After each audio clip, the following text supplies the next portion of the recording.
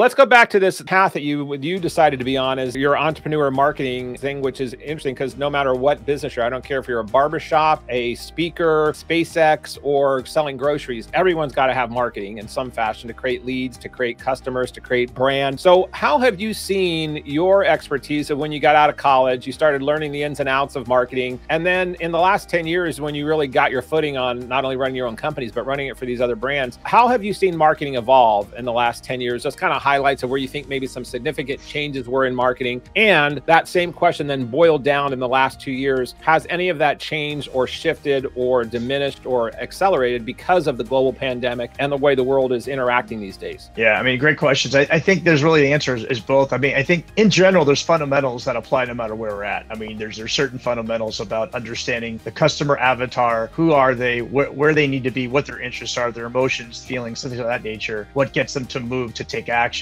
There's fundamentals there, but certainly, I mean, it's evolved like tremendously and it continues to evolve at a very quick rate. I mean, I just think back to even Brian Tracy and us watching the data, and data is so important in marketing, and it's even getting bigger and bigger. The data world is just phenomenal. The amount of data we're collecting and how to make marketing decisions on that. But I mean, just basic, simple data was, wow, people aren't buying CDs anymore and cassettes. You know, we get all this inventory, Brian.